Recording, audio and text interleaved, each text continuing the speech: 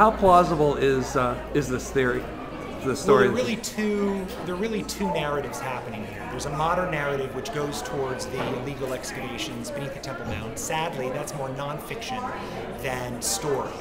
There really is a 12th century Islamic sect called the Waqf Authority, rather, that's burrowing beneath the Al-Aqsa Mosque. So that's true that they're trying to eradicate all Judeo-Christian ruins, to deny a Western connection to Jerusalem. As for the ancient theory, I suggest an ancient intelligence operation operative in Titus's palace, so as to smuggle a piece of history and an artifact through the Roman censors. We know that something happened in Titus's palace. We know that his mistress and his court historian and his favorite stage actor were all simultaneously executed or expelled. So we have reason to think that, as Le Carré would put it, there was a network that was blown somehow, that there really was some kind of ancient espionage that was unmasked.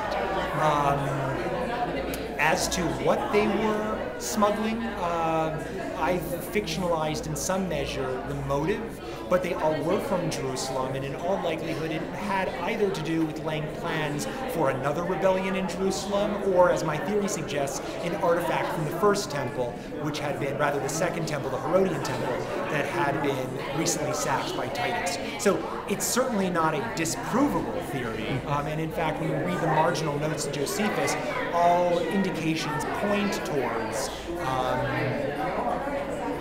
a likelihood that what they were trying to preserve was not just history itself, but an artifact.